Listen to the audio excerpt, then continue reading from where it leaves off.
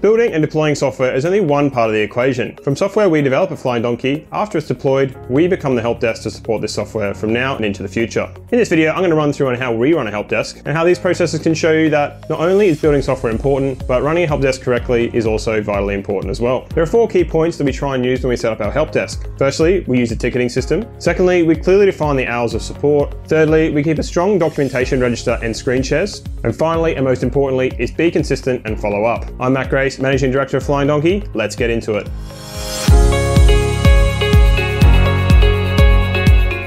Firstly, a ticketing system. I have touched on this in other videos, but using a ticketing system becomes the core piece of any good help desk. Now here at Flying Donkey, we use Jira because we've used Jira as well for our development. We also use it for our help desk support, but there are plenty of really good help desk solutions out there. The key thing for a ticketing system is that users can raise issues, and those issues can be worked through with a support team assigned to them. We use Jira in a variety of different ways, but this allows us to not only track our time and comments and attachments, but also gives us an ability to live view on what tickets are available and which status those tickets are in. For example, sometimes we need to reach out to a third-party vendor in order to solve a problem. We can simply assign a status to this and follow the vendor up day on day to make sure it's resolved. Or conversely, at the end of a ticket, we'll assign this to a waiting end user, and therefore we can follow the end user up to make sure the actual problem is solved. Sometimes when you solve a problem, you don't always solve everything, and it's important to follow up there, and I'll talk about that later. The key point here is a central live ticketing system is crucial for running any help desk, and without it, you're going to be really struggling to deploy one. Secondly, let's define the hours of support. This is really setting expectations with the client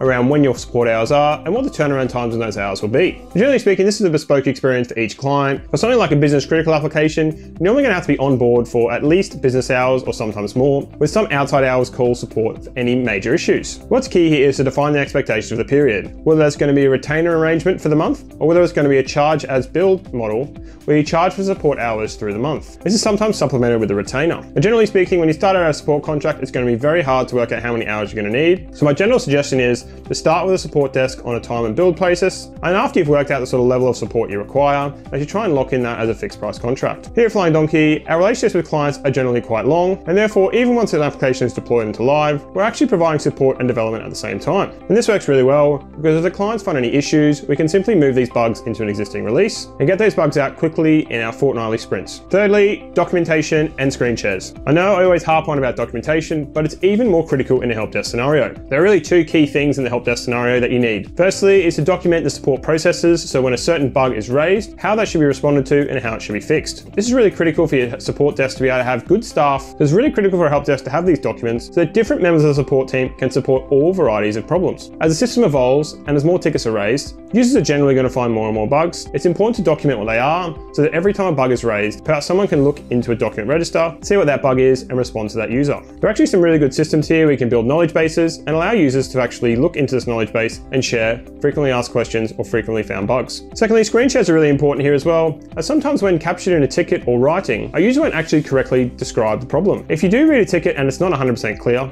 it's much better to ring and call a client and get them to do a screen share and actually show you the steps to replicate the problem. You might find here that 1 or 2 steps have actually been missed in the steps to replicate, and you're actually trying to find a bug that doesn't really exist. These screen shares are really also very good to record and add to the documentation, and it's very clear for another support technician if they come across a document on how exactly to replicate the bug and hopefully how to fix it. Overall, the key point here is that as more bugs are raised, your knowledge base needs to be built out, and the documentation here can both be written and in video form. Finally, and most importantly, be consistent and follow up. I can't stress this enough.